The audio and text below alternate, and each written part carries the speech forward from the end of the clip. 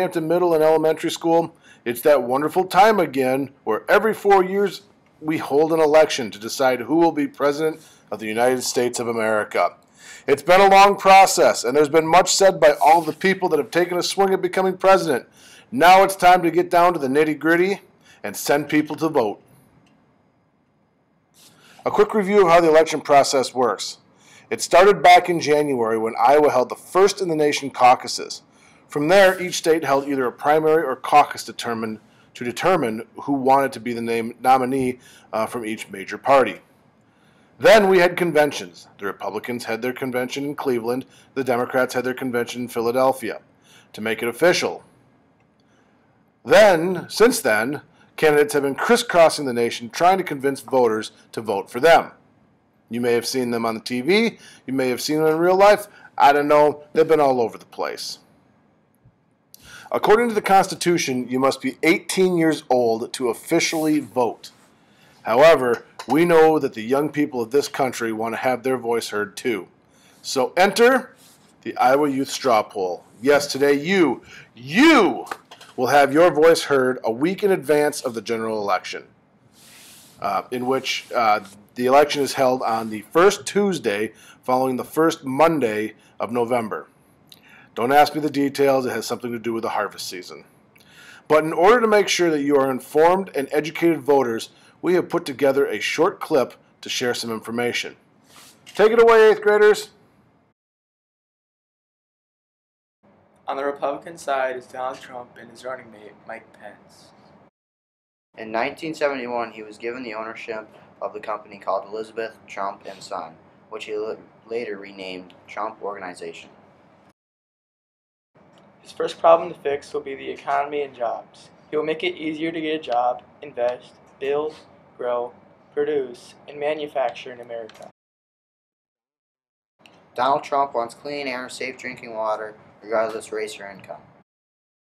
Donald Trump believes that every child deserves a good education to achieve their dreams and respect others. He also hopes to fix guns, foreign policy, and others. He plans to build a wall between the U.S. and Mexico to stop illegal immigration.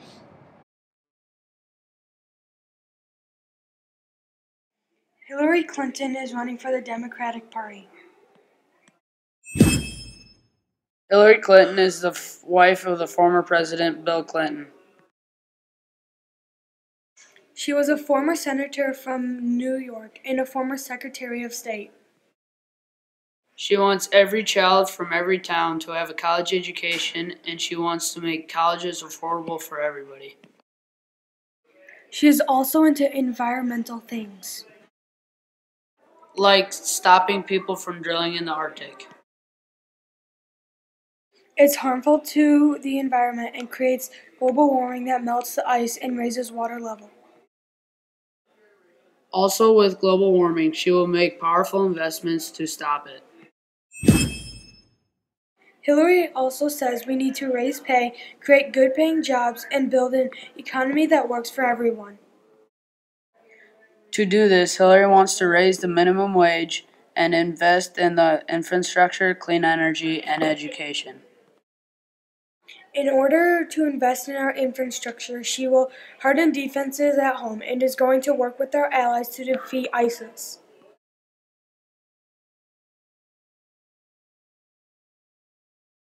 Some of the third-party candidates are the Iowa Green Party and the Legal Marijuana Party.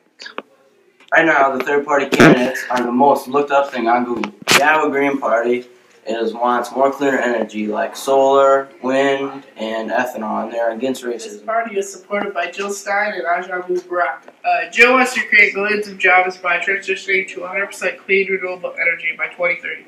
She wants to protect the rights of our future generation. Jill and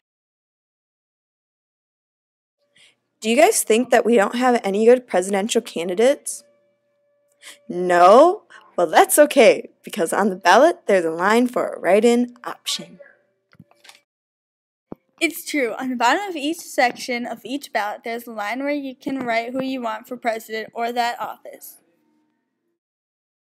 In 1940, Franklin D. Roosevelt won presidential primary polling in New Jersey for the Democratic side as a write-in.